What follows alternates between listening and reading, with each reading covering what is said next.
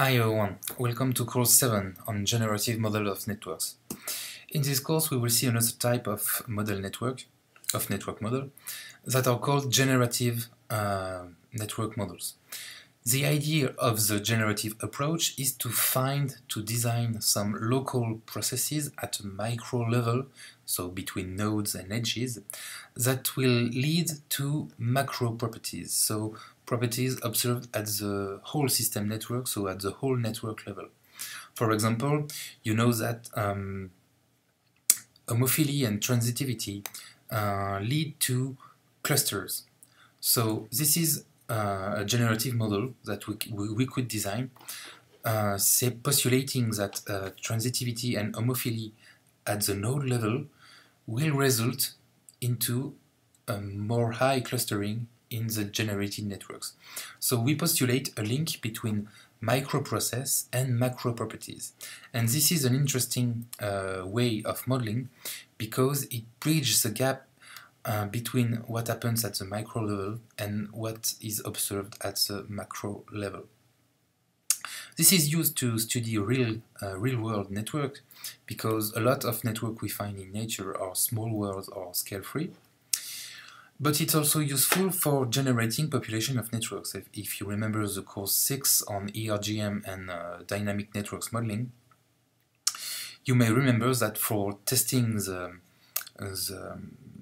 significance of some network statistics and parameters of these statistics, we have to generate a lot of networks to see if we have find the good model of the observed networks. So generative networks model are very useful for us. We start by the most simple model called the Erdos-Rényi model.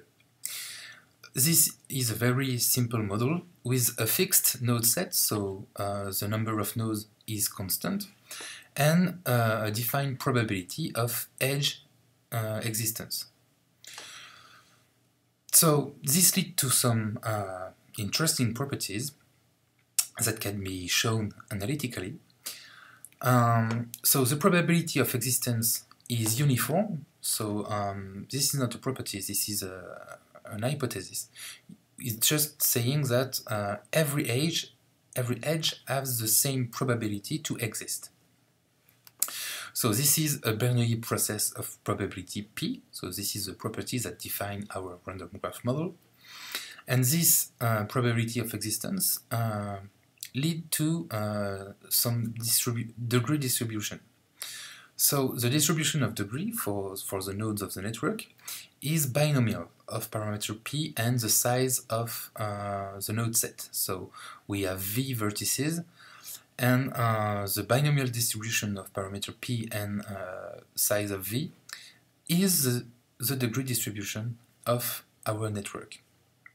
If you take huge values of the size of V, so for huge networks, the binomial distribution will tend to a Poisson distribution.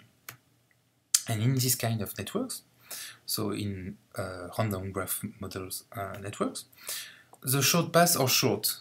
It means that compared to the diameter of the network, the nodes are pretty close one to each other. But there is another property that is not so cool. Clustering is low, and in nature networks, in real-world networks, the clustering is high. It's a characteristic, for example, of small world networks. So this is not a very cool property for this kind of models. Fortunately, there is some variance of this very simple model. So the Erdos-Rényi model only constrains the size of the node set. But the variation of this model constrains also the degree distribution. So we have not only the size of V that is fixed, but also the degree distribution is given. So we say, okay, we want a network of the size of V nodes, but we want the degree distribution to be this way. So by doing this, we have constraint on the number of vertices, the number of edges, but also the way edges are distributed among the nodes of the network. But every other characteristic is free to vary, and by making some variation, for example, by constraining the length of the path, for example, or the number of triangles, we have a lot of variants of these random graph models. And these kind of models are called generalized random graph models.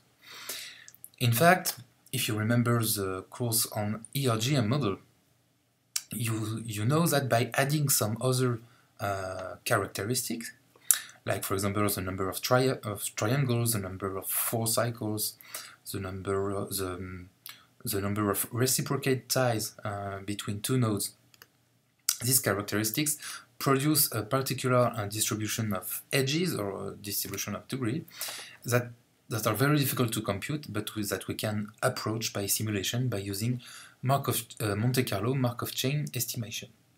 So, in fact, what we have seen in ERGM course and dynamic networks model course is just an extension of this kind of models. So that's it for this part, and in the second part we will see the small world model. Thank you.